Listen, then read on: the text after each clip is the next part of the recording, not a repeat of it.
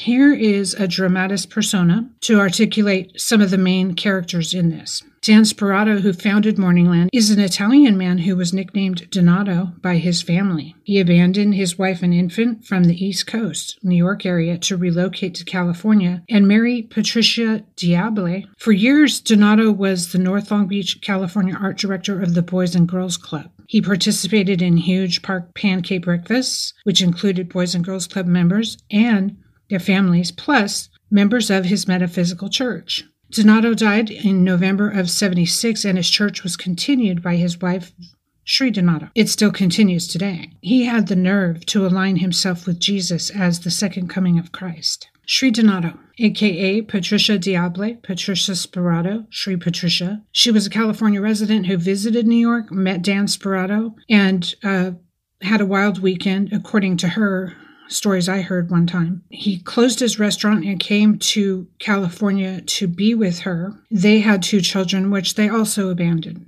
to start their church. After his death, Sri became the leader of the cult in Long Beach, California. The sadistic manipulator who destroyed my family systematically and over many years sex trafficked my twin sister and I and enslaved us in a compound located at 2600 East 7th Street, Long Beach, California. Sri Donato died in 2004 and was buried under the church where she corrupted so many in Long Beach. Saravati, a clergy member in the religious cult Morningland. She's a gopi and second highest ranking member in the church of Morningland, next to Sri Donato, now the highest ranking. A person who helped destroy my family and relationships with them. A conspirator in my sex trafficking. A sexual abuser.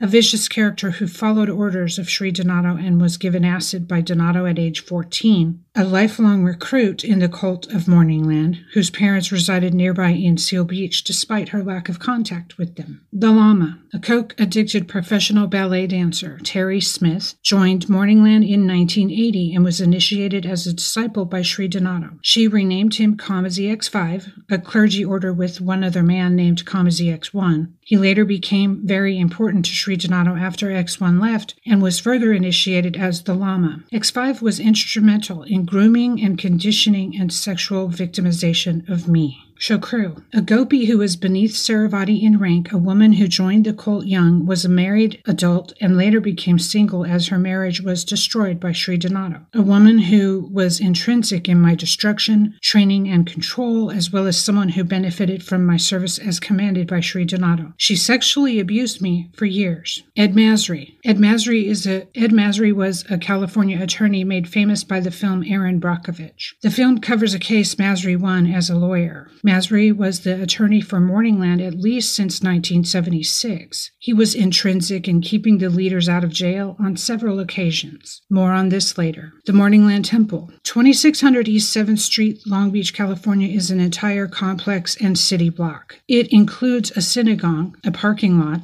a garden area upstairs and downstairs in the main building, and a row of storefronts. It exists to this day under a new name, not Morningland Church, but the Monastery. The leaders have not changed. The Lodge. The retreat location of Morningland is in the small resort city of Crestline, California at 23956 Park